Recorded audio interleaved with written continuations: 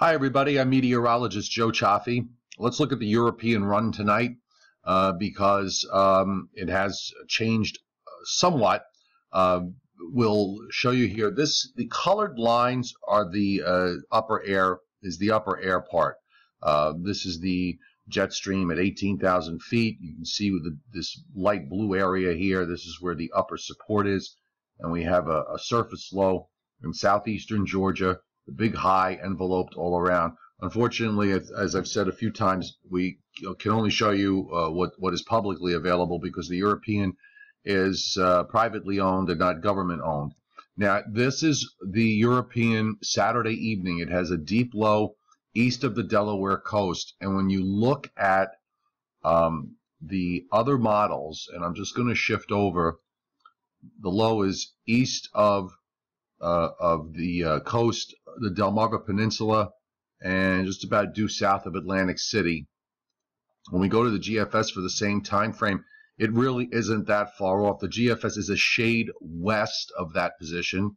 The Canadian is a shade south. So they are, the surface lows with all three models are clustered very close together.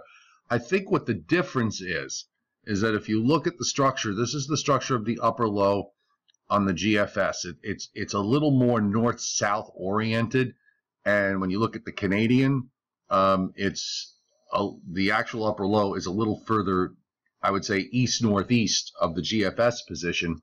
And when you look at the European's upper low is southwest of those two. Now, it could be a speed issue as we move it along because the European's a little bit slower with regards to getting precip in and getting precip out. But ultimately, this upper low winds up in almost the same spot. So I really think the models are now converging on a very close solution. So the issue is going to be in regards to precip and just how close, how far north is that northern fringe of the snow nothing line going to be, and how far north is the line of a few inches and the line of many inches going to be. And I think right now the European is kind of taking that line right over Long Island and New York City, the line between a few inches and the line of many inches. So this is going to be a really fascinating play out, but it's the same idea. You have this deep trough in the southern stream here, and that northern jet is just relaxed enough now that the European is lifting that low up closer. So when I look through the actual 6-hourly movements, the surface lows on the European were west of the day run by a fair number of miles. Again, we're not talking about a huge shift here, but we got enough of a shift that it puts everything in play again. And you can see this sort of schizophrenic nature that we go through as forecasters. This is not easy stuff, especially when you're playing with a handful of miles. Now, the European also, again, would confirm that for southeasternmost Pennsylvania, probably parts of central southern New Jersey, and then getting down to the Baltimore, Washington, D.C. area and back through Virginia, they're pretty much locked in for at least a foot, if not a foot and a half, before this is all said and done. Wouldn't be surprised to see some 18-plus inch amounts in this area here. The question is, how far north does the 1 foot, do the 1 foot plus snows get? Do they get close to New York City? Do they touch New York City and Long Island? Will there be some mixing issues getting involved? I don't want to rule that out.